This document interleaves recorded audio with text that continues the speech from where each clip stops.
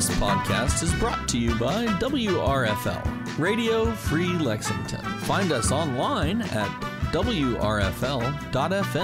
Catch us on your FM radio while you're in Central Kentucky at 88.1 FM all the way to the left. Thank you for listening, and please be sure to subscribe.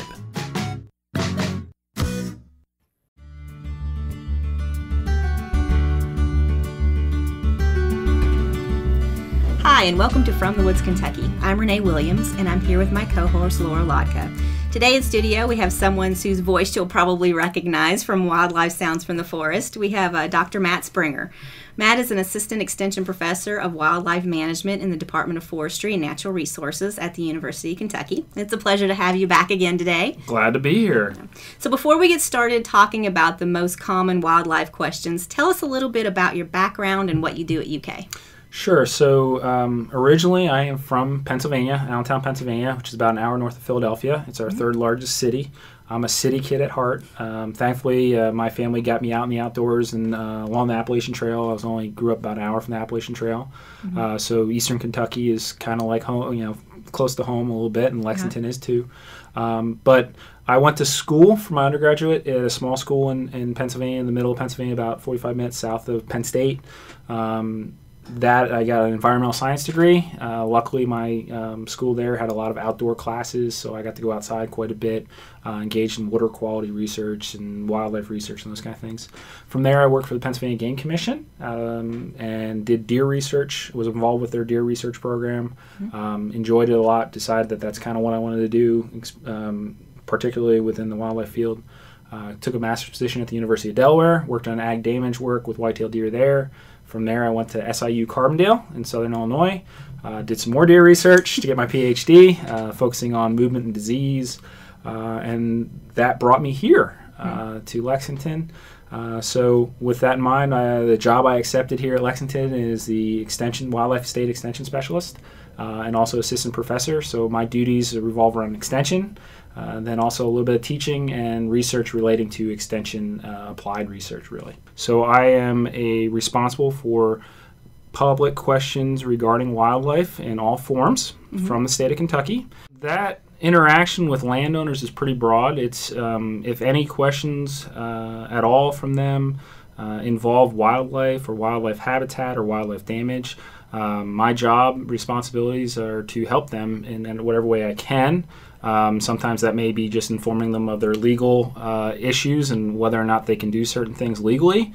Others may be how do you proactively prevent issues or maybe attract more animals to your property. So it's wide-ranging and very situational. But a lot of times I am responding to various different wildlife needs from state, federal agencies to the individual landowner that may own one little plot of land that's a third of an acre or less. Okay, so tell us a little bit more about wildlife extension and what you do. But before you get into that, tell us what extension is in general. Sure. So extension, at the heart of it, is really delivering education from either research or what's going on at universities that is really applicable to everyone's life, how to improve their life, whether that be farming, but it's also every day in your household, how to can vegetables better so you are more nutritious. For me, it's my position is how do I either get more wildlife around because that's what I desire, or how do I help deal with problems that are associated with wildlife that we have in Kentucky, whether that be on a farm or even in your everyday house within your neighborhoods. Okay. So what got you interested in the wildlife aspect of it? Sure. So the wildlife side, I kind of briefly mentioned my family, make sure I was outside. My father in particular and my grandparents on both sides, grandfathers, would take me outside. I would go chasing tadpoles, those kind of things, go fishing, hunting quite a bit. So they really got me outside and interested in wildlife related to what we would call in our field the traditional hook and bullet. But I also always had an appreciation for most of the species I saw. Thankfully, my parents continued to foster that. My mom wouldn't kick me out whenever I bring the snakes and fish I'd catch it and outside, or frogs, and bring them home and say I want to keep them as pet. She'd tolerate it for a couple days at least. So that was there in this terms of support. And then going forward and deciding that, I actually come from a teaching family and have many aunts and uncles that are teachers. So I thought I might want to go into that, but really it was outdoors won out, and went to school for it, and they supported me all the way through, regardless of the fact that the income outlook wasn't great. They said you'd rather be happy than not with going to work every day. So thankfully they did, and here I am. Great, thank you. So you mentioned research as part of your position. So what type of research are you doing right now? So currently I have 3 master's students. 2 of them are working on wildlife damage projects. One of them is Jonathan Matthews, is working on a project with white-tailed deer out in western Kentucky with corn and soybean yields, and their impact on those production areas. Trying to incorporate some estimation of deer density, and does the amount of deer in the area actually correlate to the damage to the crops if it exists. So that's one project I have going on. The other wildlife damage project is just starting. I have Jenna Nyerman is the student's name, and she is going to be looking at voles within soybean fields. And we're seeing a problem right now in some of the areas of the state where voles, which seem to be existing in the cover crops that we put down for all the good soil health and erosion control things, as producers spray to kill those to plant, the voles don't go away, and then they eat all of the soybeans that are planted. So we're looking at how big of a problem is this, and is there a practical solution for our producers to go in and maybe kill the cover crops a couple weeks earlier, which would potentially get rid of all the food and cover for the voles, and then they'd have to leave, is the thought. So we're trying to get that started this winter, and that'll be up and going. And both those projects are actually funded by the Kentucky Soybean Board. And then the deer project, Jonathan's project, has some grant money that comes from the Corn Growers Association as well. The third student I have, Gabrielle Wolf, she's co-advised, like Jonathan is, with John Cox in the department. She's working on a project on otters in New Mexico to reintroduce population. We're looking at some diet issues, whether or not they're eating some of the game fish. So there's some endangered and threatened species in the same area. Trying to figure out if they're actually causing maybe some potential issues with those species, or if just causing fishermen problems, which some of our fishermen in this state complain about otters, specifically one that is my boss. But they are a part of a system, and there's some benefits of having otters around as well. So those projects are going. On top of that, we have some landowner projects with woodland owners and oak supply. With Laura, who's sitting in the room here, is one of the people involved with that, among many others in Forestry Extension, and some of our other faculty within the department. And then have a couple of undergraduates that are working on things from microbeads and microplastics in systems to now looking at conservation programs and their persistence on after the programs end. So we have the CREP program, which is 100,000 acres in south central Kentucky. Unfortunately, it doesn't look like it's going to get renewed in the Farm Bill. So we have about 3,000 contracts that are now not going to be in existence anymore. And it was one of our biggest wildlife victories and Green River water quality victories.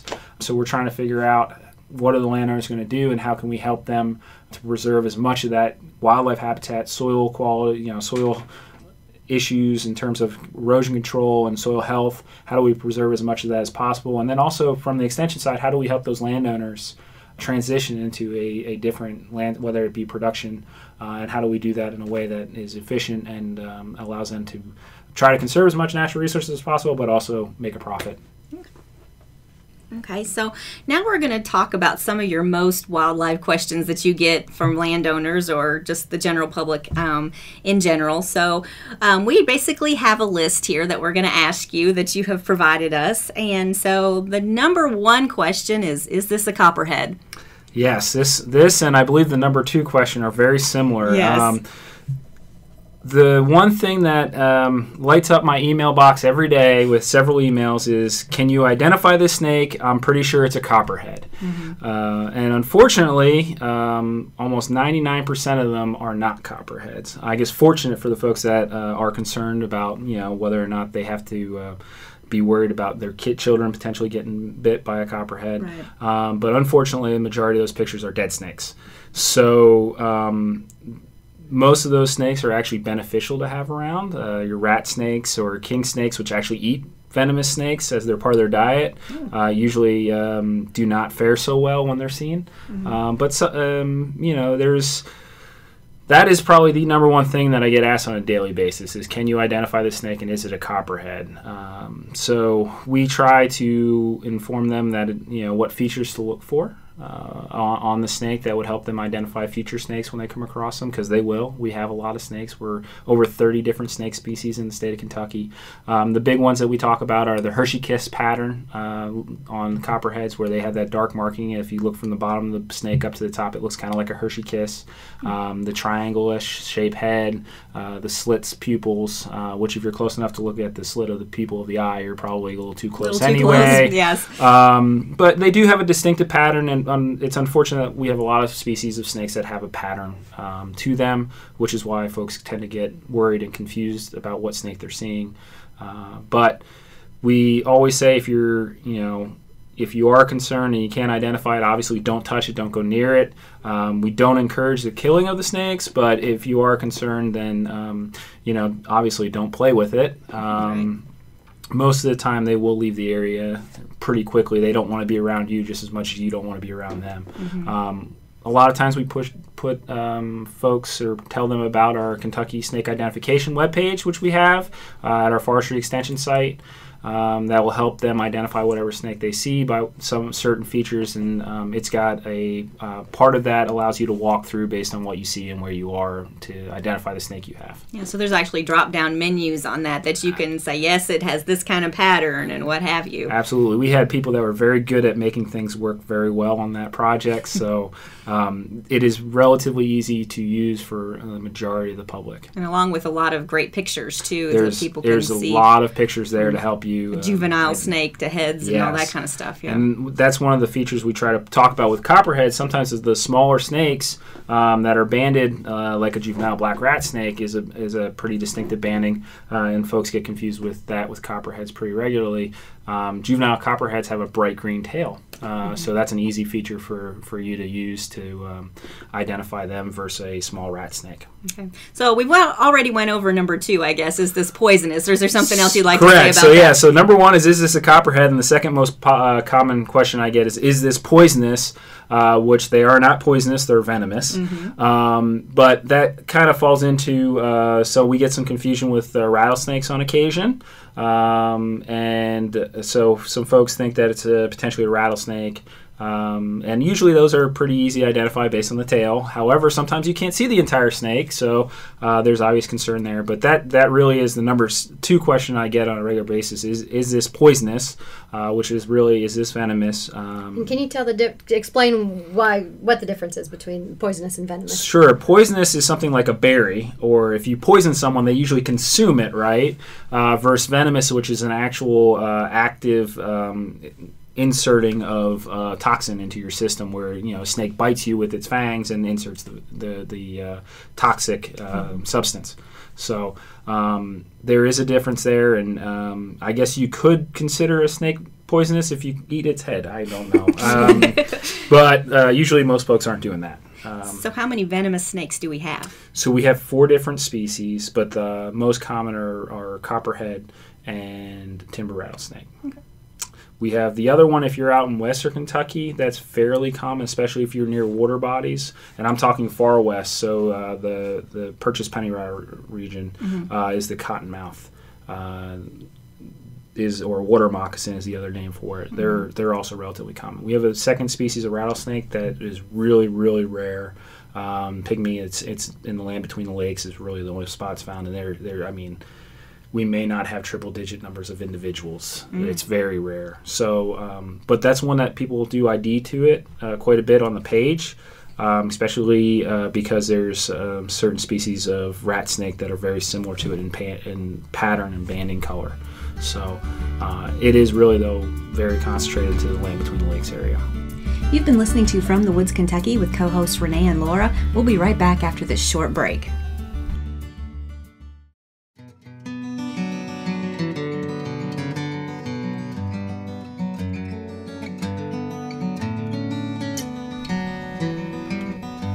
Okay, before we get back to our main segment, we're going to listen to our wildlife sounds from the forest. And for those of you that might be new listeners to our show, each week we're going to have a brief sound bite for a wildlife sounds from the forest. And Dr. Matt Springer will introduce that sound. And then later in the show, we'll hear kind of his explanation of what the animal is and a full description of what that sound is. So let's listen to Dr. Springer. For our segment on wildlife sounds of the forest, we're going to cover this noise here.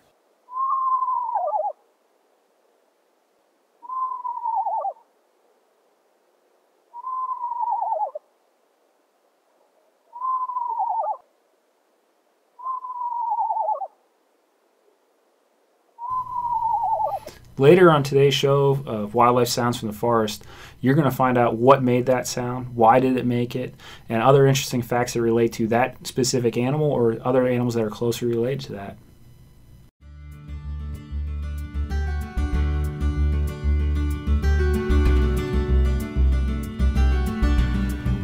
Welcome back to From the Woods, Kentucky. Let's get back to our interview.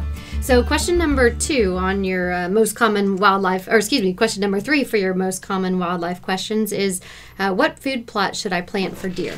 Yeah, so white-tailed deer are our most popular game mammal in the world. We are a top 5 Boone and Crockett state for deer hunting. We have over 300,000 people that deer hunt in Kentucky each year. So this one is a popular question because there's a lot of folks that really interested in deer hunting, want to get a little active. They may have 20 acres, 15 acres, and want to attract more deer or hold more deer on that property. So there's a lot of folks that are doing food plots now as part of their game management strategies, and there's 50 so different things you can plant for a food plot. So everyone wants to know what's the best so I get the advantage over my neighbor. And the answer to that is it depends. So it's a real straightforward answer. And the things that you want to consider when you make a choice is really what do you have on your property that's food for deer? What do your neighbors have? So if you have a 20-acre block of forest and you're surrounded by soybeans and corn and you have a little 1-acre field in the middle of it, you probably don't want to plant soybeans or corn because they can get a lot more of it on your neighbor's property. So you may want to choose something that's more nutritious at a different time period or offers a little more cover or different nutritional value at different times of the year. So we always talk about, you want to plant something that you can manage easily or you can manage it based on your time and access. So if you don't have a whole lot of time, you may want to plant something like clover, which will last a couple years and you don't have to do a lot of work to maintain it during the year. Whereas something like if you put corn or soybean in, you're farming. Mm-hmm. And all the problems that are associated with it, weed control and so on and so forth. So you want to make sure you think about soil quality, what you can grow. Soil tests are a good thing. How much maintenance do you have to do? Can I access it easily? And then what else is available on the landscape? And do I want to try to compete with a bigger food source or should I offer something different? Okay. So question number 4, what's the best thing to feed birds at the bird feeder? First, the only time you really want to be feeding birds, or the only time they really need to be fed, is late fall, winter, early spring. That's when food is a limiting factor in the landscape. Otherwise, food at a feeder really isn't helping them too much during the other periods of time. Mm-hmm. And if you're down in southeast Kentucky or an area in eastern Kentucky that has bears, it's a concern. So we want to make sure we talk about, they don't need food during spring, summer, and early fall. It's the winter that you need to feed them. And one of the best things you can give them is black oiled sunflower seeds. It keeps majority of the birds that visit bird feeders all like that. It's a high value food source. It also is one that is not usually used by our pest birds, so our English sparrows and our starlings. So it's a great alternative. They have options at the store that have mixes in there of milo and sunflowers and a few other seeds. They're good, but they'll attract those pest birds. So the sunflower seeds help limit that while providing a really solid food source. Now, the other thing you can look at are soot feeders, which are designed to feed things like woodpeckers and nuthatches. They're great to use and kind of follow the same rules as the bird feeders for the traditional bird feeders. Okay. So question number 5 on your list is what's eating my garden or landscaping? Yes, probably deer. So this is one of my responsibilities that is pretty heavy in terms of my workload is wildlife damage work. And that could be at the level of a farm with soybeans and corn and deer, bears, raccoons getting into that. But there's a lot more people that garden than farm. So I get this question quite regularly. And we have a lot of species of wildlife that kind of live on the fringe of urban, suburban settings or right next to your house in the middle of nowhere. We produce food in gardens or landscaping that is very nutritious for them, and they're quick to identify it. So this is a common problem. And we have a couple things that we want to look for when you're having issue with garden or landscaping. You try to figure out where, is this on a plant that's 5 foot tall or is it right along the ground? Unfortunately, that doesn't usually knock out a whole lot of options, but things like rabbits, a rabbit can't chew something from a tree. Pretty much everything else can, though. But deer may not be able to get to it. So we get situations with like apple trees, and the apples are missing from the top of the tree. That's 8 feet in the air. Well, deer really can't get to that, but a raccoon can, or a bear can, possums, but it does help eliminate some things. So we try to use common sense with what we know may be in the area in terms of wildlife, and how do you see them acting, are they capable of getting to it or not. We look at the damage to the plant. Is it nipped off? Is that cut on the plant at an angle? Deer don't actually have upper teeth outside of their molars, so they have a very distinctive cutting pattern from those lower incisors. It's a slight angle, whereas like a rabbit or a groundhog has a very clean cross cut. So that helps narrow things down. We look for things like tracks or scat, although they don't, definitely point to those things that produce those as the culprit. They help you narrow down what's in the area. We usually tell folks that, we have trail cameras that are relatively cheap. We use them a lot for hunting kind of activities, but there's a lot of people that use them now for just what's in my backyard. If you have one of those, put it up where you're having the problem, and that really helps narrow things down if you can get a picture of the culprit. One of the examples I like to use is Billy Thomas, one of our extension foresters, lives here in Lexington, and he had out, I believe it was cucumber seeds that he had planted in his garden, and he was accusing the squirrels of eating all his cucumber seeds. And I had said, well, here, borrow this camera. I could use some pictures of culprits for my work here at Extension. And he put it out and found out that his dog was actually the problem and not wildlife at all. So you want to make sure you try to take as many steps as possible to narrow it down, because dealing with the problem comes down to knowing what species is causing it, because there's a lot of different ways you have to manage different species. Okay. So question number 6 is, how do I get this bat out of my house? That is a difficult one, and it's a common one. A lot of times our houses or barns offer great roosting habitat for bats. They can get in something as small as a nickel in diameter and size. Wow. So they are very good at getting into houses or small areas, living inside walls. And the answer, how do I get the bat out of the house? Well, it depends on where the bat is. If it's inside your walls, you really have to wait for them to come out at night and then figure out where they're coming out and seal that spot up. And then you have to think about what time of the year could it be. Is it possible that they have babies in there? And then you have concerns about that. One of the things you definitely do not want to do is grab the bat with your hands and throw it outside. Bats are one of our top rabies carriers in the state of Kentucky. We've heard a couple positives in Lexington this year and in Frankfort, where it was a couple in the school. So you do not want to ever touch them with your bare hands. And if you do touch them, you want to have heavy, heavy leather gloves on. You can do, there's old wives' tale tricks about turning lights on and off in the house, where the bat will go to where the lights on or off, and sometimes people mix it up. It will go to areas that have it depends on the individual. I've had to go opposite ways, where one went to the light and one went to the dark. So you may just have to play around with the light and see which way it goes. But you just open the door. Just and open the doors and windows. Yeah, if they can fit, they don't usually want to be somewhere they're getting harassed. So you don't want to do the great outdoors style where you're out there with the badminton. Not a great thing. Usually, if you can tolerate them, they're not going to attack you. They're not aggressive like that. They will fly around, and they may look like they're going to fly into you. Just stay still. They'll fly right by your head. They're really, really agile in flight. But if you can get it out of the house, the trouble then is figure out how they got in. And that can be complicated and time-consuming, unfortunately. If it comes to where you have a large roost in your house, you're probably going to have to involve a professional animal control entity, and that can be quite expensive. Okay. So question number 7, is this animal feces and what's it from? You use the proper term. It's poop. Come on. No, so the proper term is actually scat. So, I get a lot of pictures of what's this from, kind of what's this poop from, what's this scat from. And it depends on the size. That's the first thing we look at. Consistency. If it's a fluid-like consistency, then it's usually a bird or reptile. If it's a more solid or mushy, darker, that's usually a mammal. And it really depends on where it's found. We often look at what's inside of it. If there's insect parts, a lot of times it's a bat. If there's fur, then it might be a bobcat or a coyote, or usually not bear. There's usually fruit and seeds.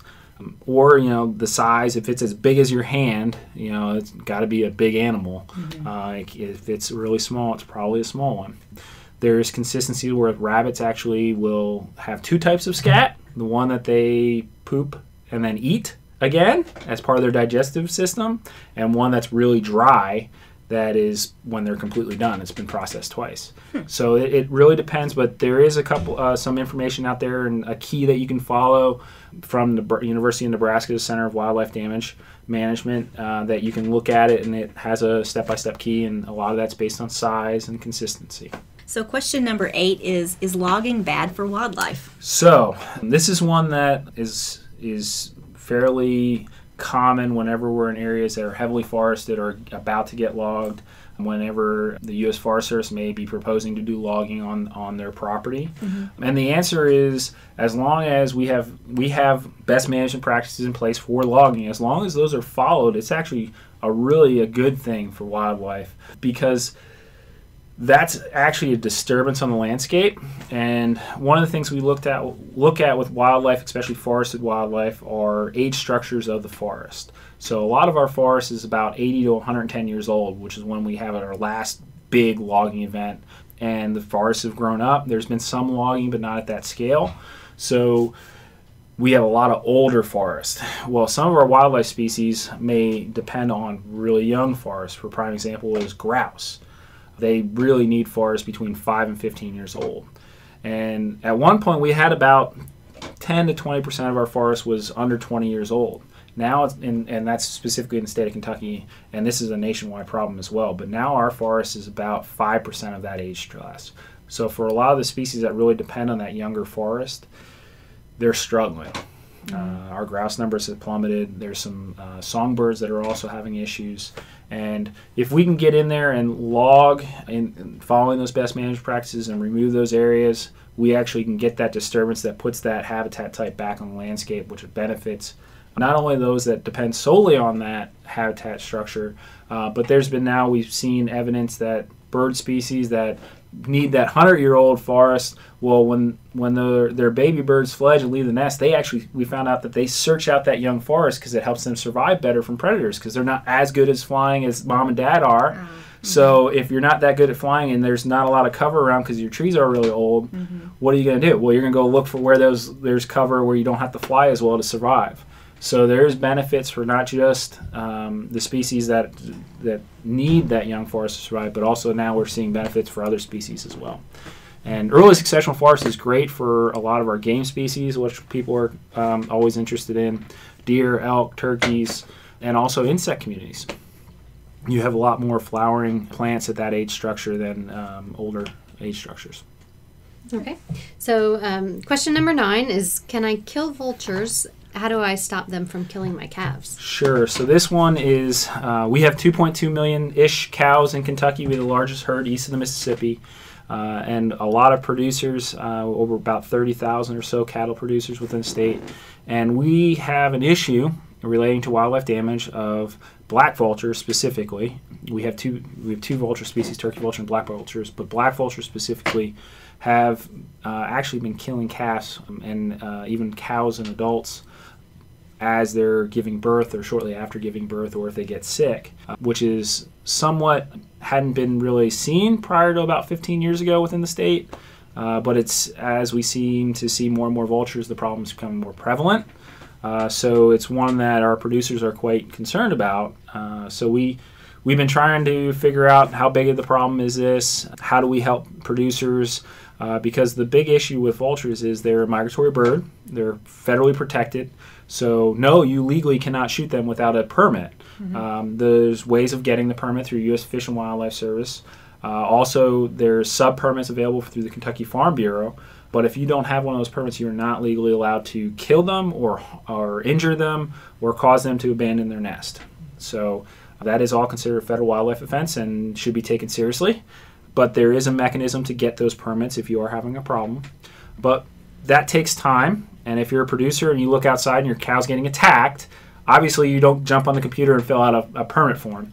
Right. So we're trying to work on ways to come up with methods to prevent it from even being a problem. And one of the things that we came up with and are taking advantage of is a evolutionary behavior for those type of birds. So vultures, like crows, actually have an innate ability to see a dead version of themselves and make a connection saying, that looks like me and it's not doing well. Maybe I don't want to go land there because maybe I'll end up like that. So what we came up with is a design to build a effigy, which is basically a fake dead vulture. It can be a real one if you have a vulture, but we came up with how do you come up with a dead vulture without killing one? We have to build one out of rubber. So we designed a template for producers to use, came up with the directions, and they can now cut out a rubber mat and hang it upside down wherever their calves are getting ready to be born, to kind of play on that whole, there's a dead vulture here, I don't want to land on this ground. Well, if the vultures don't touch the ground, they can't kill the calves. So we've been working with that as one of our methods to help producers. On top of encouraging them, if they see vultures around, they're about ready to calve, to harass them and get them to go away. Because as long as you're not injuring them, you are legally allowed to harass them to make them uncomfortable, right? Vultures will form roosts at night and during the day. And those roosts can be 400 or 500 birds. So if you have one forming and you're about ready to calve, you probably don't want to have 500 vultures right around. Right. So we encourage them to go out and harass them and make them uncomfortable. You know, they're kind of like us. If you don't want to sleep somewhere, you're getting, noise, air horns going off, lasers and whatnot. So they'll leave the area if you harass them enough. Okay. And so you do have the directions on our website. The directions are on our website. You can download them. You can also go on the College of Ag's website and find them there as well. On how to build the effigy. On how to build the effigy, right. Yes. Okay. So, and then number 10 was, what happened to my hummingbirds? Oh, yes. This is one that I get usually about every June after people are starting to see hummingbirds around. And the thing to keep in mind is that hummingbirds do migrate long distances every year. They'll go down to the tropics in winter there, and then come spring, usually later in the spring, they'll start coming up and they breed in the northern part of our continental U.S. So folks, year in, year out, tend to put hummingbird feeders out. It's fun to watch them fly around. They're very acrobatic. They tend to fight with each other and defensive over those feeders, so they can be very entertaining to watch as they do that. But people sometimes get concerned because they may put out a feeder and not have a hummingbird there that year, or maybe they had 30 birds there the year before and now they have 2. And there's concerns that the population is crashing, or something happened and there's a disease. The thing that is great about hummingbirds is that we have many birds that are struggling right now with populations that are migratory. Hummingbirds are not. All the research is pointing to a slight increase in their numbers. However, they are, given the fact, right, they migrate thousands of miles a year, they're quite mobile. and they will look and try to find areas that have more food to them, or there's something there that they're queuing in on, maybe more habitat for them to raise their young. That's going to drive where they are in the landscape more than just where are the feeders. Oh, okay. So you may put out 30 feeders and have one hummingbird there if there is something else that's keying out. Maybe there's 40 cats standing underneath your feeders, Right. which is going to throw a predator response off. So it depends on many factors on whether or not you have hummingbirds around. Usually, though, if you have 30 hummingbirds, you're always going to have some, but things do change, and maybe you need to look at what else is going on around outside just you putting feeders out. Okay. Okay. Well, thank you. And you've presented us a lot of great information with all of these top 10 lists, and we'll have all of that listed on our website. What would be one or two key takeaway items that you'd like to leave our listeners with? Sure. So one of them is, in Extension, we exist, and we're here and paid to help you. Don't hesitate to contact your county extension agent or contact us here at Forestry Extension if you have wildlife-related questions. We're here to help, and if we don't know it off the top of our head, we will find out for you. That's why we are here. And if you do feel like there's something wrong, if you see a sick animal or a injured animal that looks like something happened that's not really out of the ordinary, right? So predators kill animals all the time, but if something looks off, don't hesitate to call and report it. Because those reports sometimes help head off bigger problems, and we don't have raccoon rabies right now. Well, as soon as we get raccoon rabies, the sooner we find it, the better off we are to control it. Right. So same kind of goes for deer diseases and those kind of things. So it's don't hesitate if you see something wrong, contact us, or if you just have general wildlife questions or any kind of habitat questions, that's why we're here. Okay, great. Well, thank you, Matt, for joining us today. We greatly appreciate it. Yeah. And if you'd like more information on what you've heard in this segment of today's show, visit our website at www.fromthewoodsky.org. So stay tuned now for Wildlife Sounds from the Forest.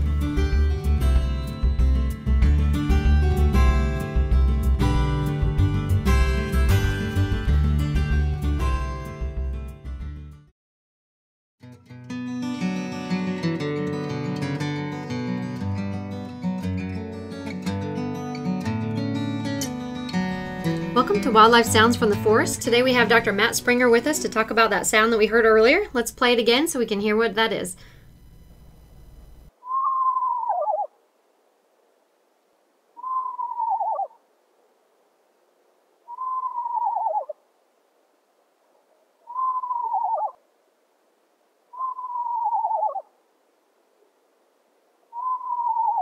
All right, so tell us what that sound was. So that's an eastern screech owl. So it's one of our smallest owls that we have, but it's one that is rather boisterous in its auditory levels. So it's one that you can pretty commonly hear across the state of Kentucky. Okay, so how many species of owls do we have? So we actually have records for 8 different species of owls.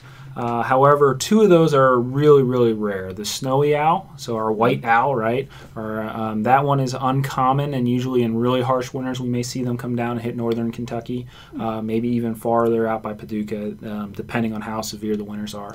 Then we also have one that's another northern species, the long-eared owl.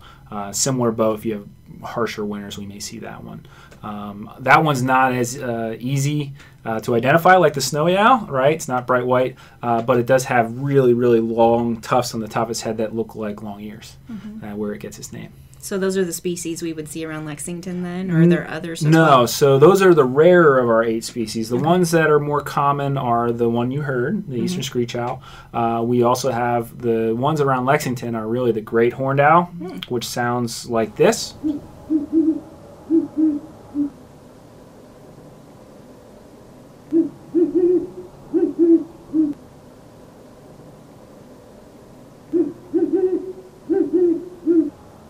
So it's that traditional hoo, hoo, hoo, right? The other really common one is our barred owl, which has this sound.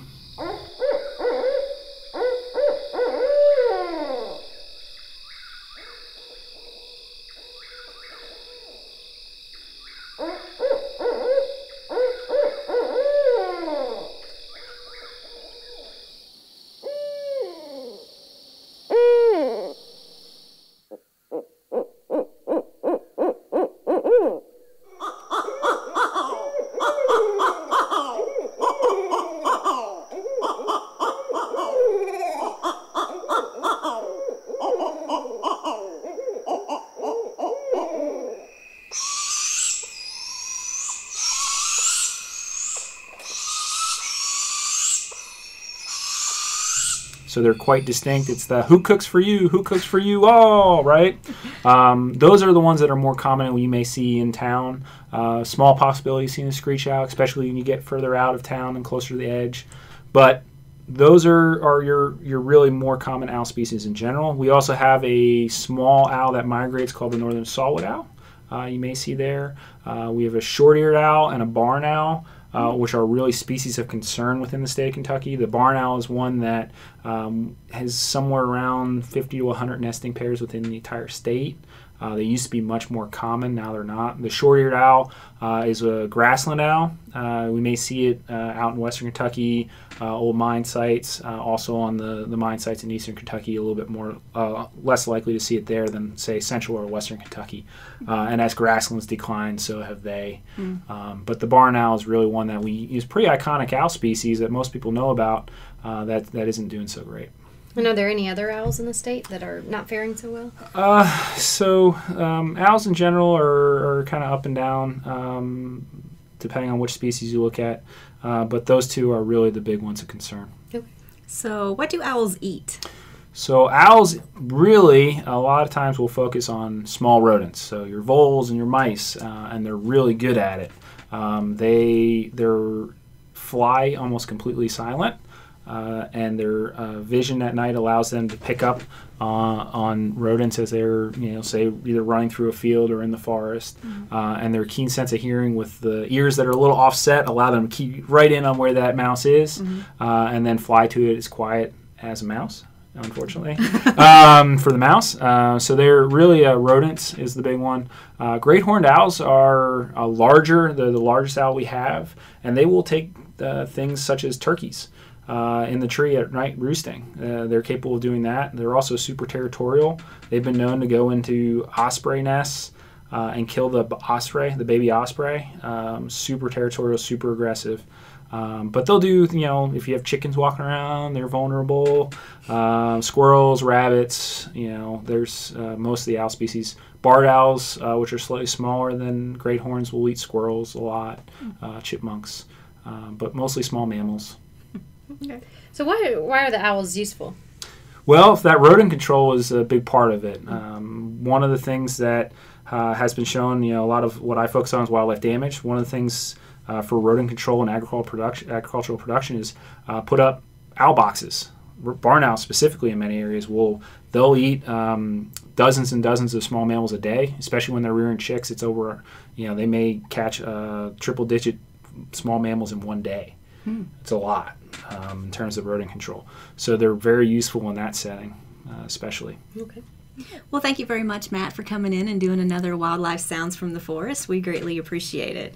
I'm always glad to be here. All right, thank you for joining us today. You've been listening to From the Woods, Kentucky. If you have any questions about things that you heard on today's show, please visit our website at www.fromthewoodsky.org. Stay tuned each Thursday from 10 to 11 a.m. for another edition of From the Woods, Kentucky. Hey there. If you're enjoying this podcast from WRFL Lexington, you may enjoy our live radio stream at WRFL.FM and, of course, via radio at 88.1 FM in the central Kentucky area. We have a wide variety of programs you're sure to enjoy. Just go to WRFL.FM/schedule and see what programs appeal most to you. Thanks again for listening to this podcast from WRFL Lexington.